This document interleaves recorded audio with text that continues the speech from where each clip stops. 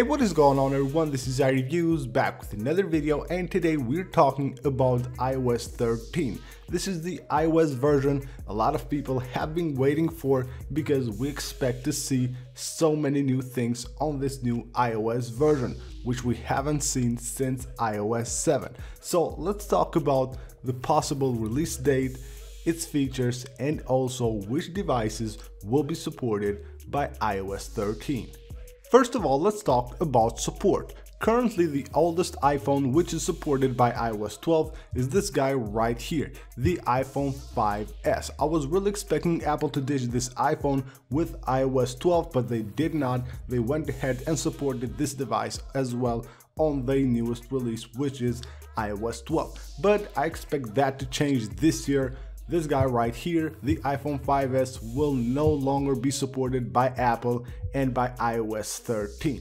And this guy right here, the iPhone 6, is expected to take its place. So the iPhone 6 will most likely be the oldest iPhone which will be supported by iOS 13. So if you have an iPhone 6, you're in good luck. You will have iOS 13 on your device. So iOS 13 will support the iPhone 6 and of course the newer iPhones.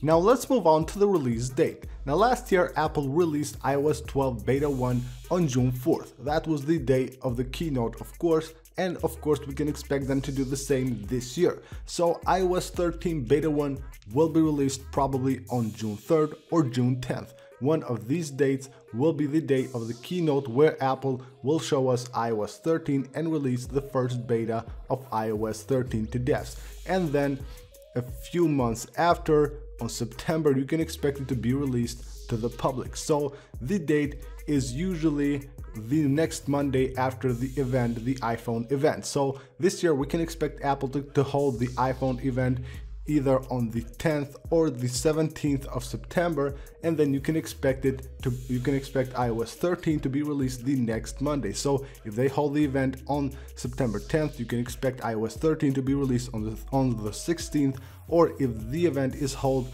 on September 17th, you can expect iOS 13 on September 23rd. And now let's talk about features. So in this video I will focus on two main features which I believe will be released with iOS 13. And first of them, dark mode. So I know a lot of people have been expecting Apple to release dark mode on iOS for quite a long time, and there are like glimpses of a dark mode within iOS, and of course there's smart invert, which is kind of cool, but it's not really a dark mode.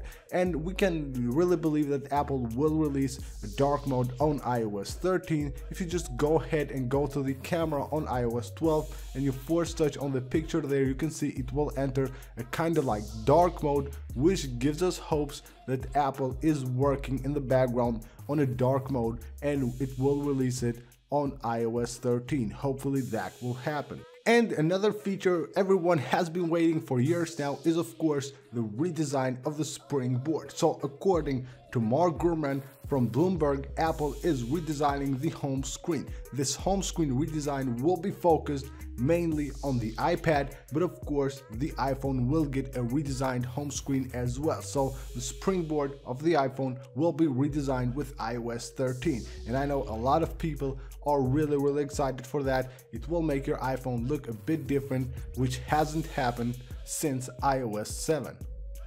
So that is it for this video, guys. Thank you guys for watching. These are some of the features that we are expecting to see on iOS 13, also the release date and the devices that will be supported. Thank you guys for watching. Don't forget to subscribe for more, and we'll see you guys on the next one.